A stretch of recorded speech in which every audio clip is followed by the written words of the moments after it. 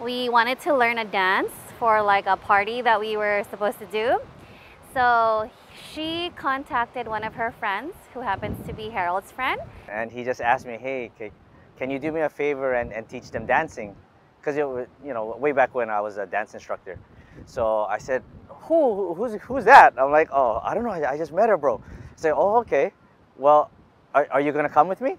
And she goes, oh, no, bro, it's just gonna be you. You gotta teach them for me. I'm like, what?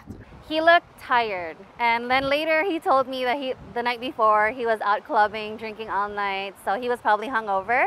I really didn't want to go because the night before that, we were drinking, so I was pretty hungover.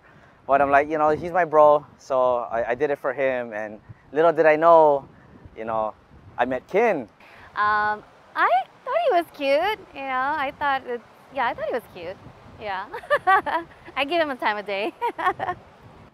I think I had to, I had to catch her a couple of times, correct her form and stuff like that.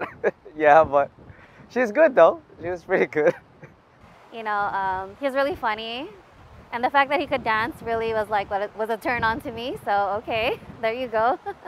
She's nice body, like very pretty face. And she's funny, she's always smiling, cracking jokes with her cousins. Because it was with all of our cousins. Our first date was actually in front of a Long's parking lot in Pearl City.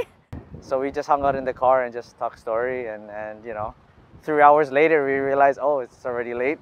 So when he asked me out, I was kind of nervous. So, and we didn't really know where to go, so we ended up there. I don't know. Yeah, we just talked. She's very caring. She really loves her daughter. She spends so much time with her, but also too just just thoughtful with me, and she always tries to help me, through work and just the simple things. He's very ambitious. Like when he wants something, he'll do it. Like career goals and all that stuff. And I really love that about him. It pushes me to be a better person. I'm always happy around her. I feel so comfortable with her. I really can just be myself. Yeah, she doesn't judge me, and everything that I do, even though it's stupid, she supports it, and I think that's what I love about her. She's been with me through my ups and downs. He's always positive. He looks at the good things in everyone, and he got along with my family. And yeah, it's just really hard to find that all-around guy. It's been 15 years, and it seems like it's day one, that I'm still, feeling butterflies, as well as,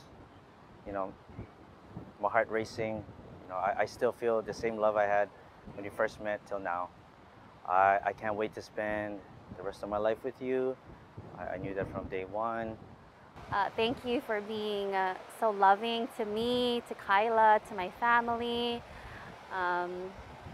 I just love you so much, and I can't wait to marry you and spend the rest of our life together. So I love you, and thank you again for being you and loving me.